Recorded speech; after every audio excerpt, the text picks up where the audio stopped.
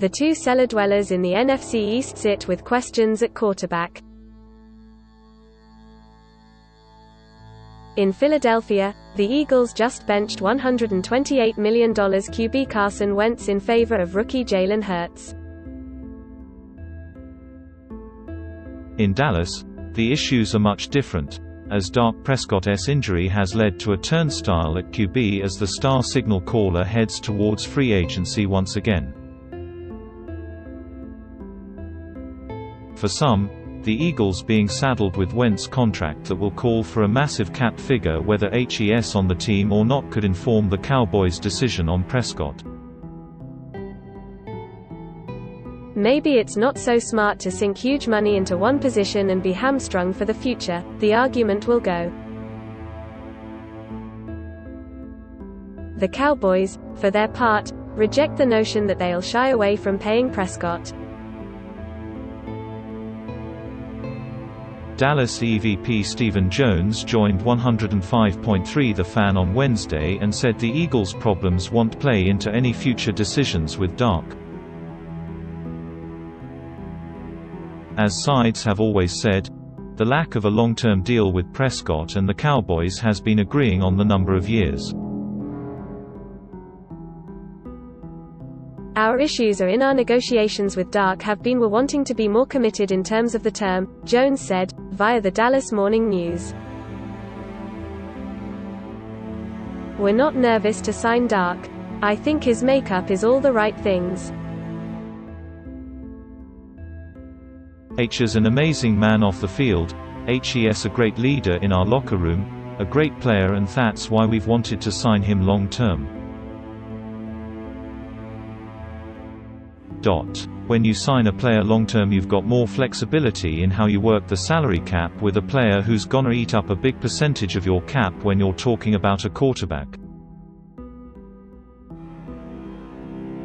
Prescott was playing on a $35 million franchise tag in 2020, which was wiped out after a season-ending ankle injury.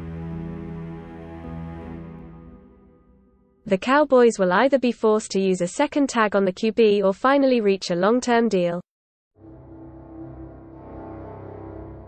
While noting that the Cowboys aren't worried about getting a deal done, when it comes to big deals like the one the Eagles gave Wentz, Jones said that there is always a risk.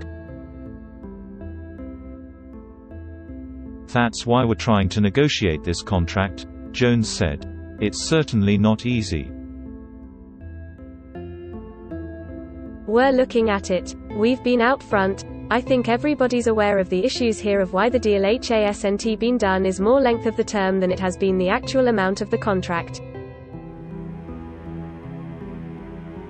Certainly shows you our confidence in Dak because we want him here for the long term.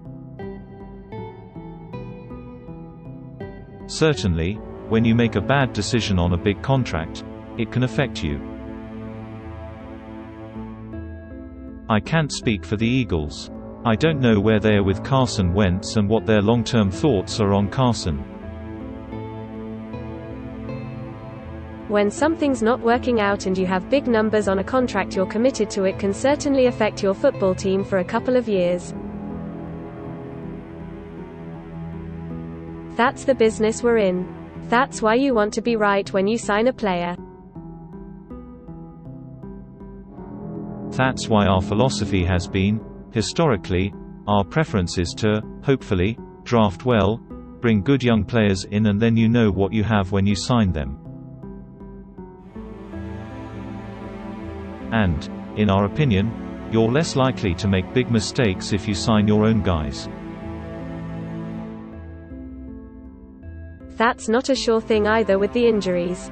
There's a lot of moving parts to getting it right with this salary cap.